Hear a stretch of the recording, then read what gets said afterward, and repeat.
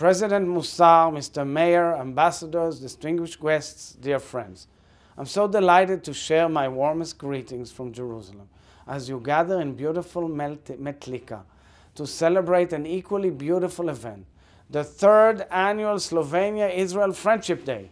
Here, now, we continue a tradition that began under President Pachor, proudly marking the bonds of friendship between our two nations. Dear President Musar, I'm so thrilled that we are carrying this tradition forward. I'm also very excited about our contact, and I truly hope to see you soon.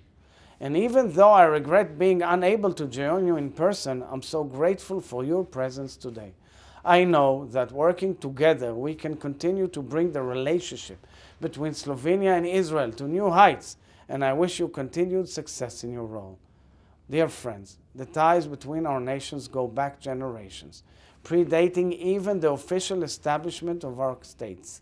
We will forever be connected by the sacrifices of our parents and their brave story amidst the ugly forces of Nazism and fascism in Europe in those days, 8 decades ago. I'm deeply touched that Slovenia has embraced the story of Hannah Senesh and her heroic colleagues.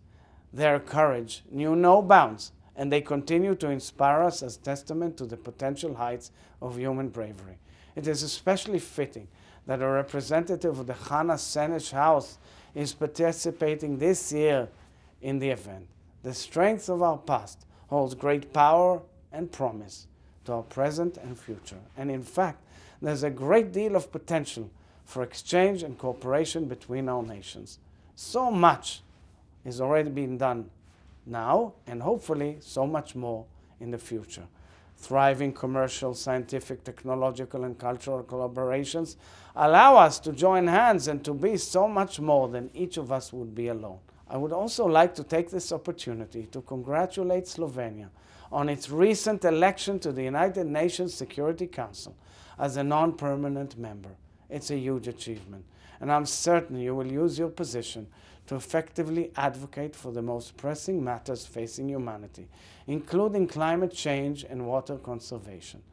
These are areas which are deeply important to the State of Israel and to me personally.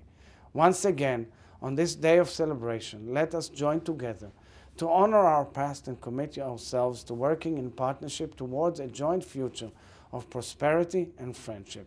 Thank you very much. Toda rabba to all of you.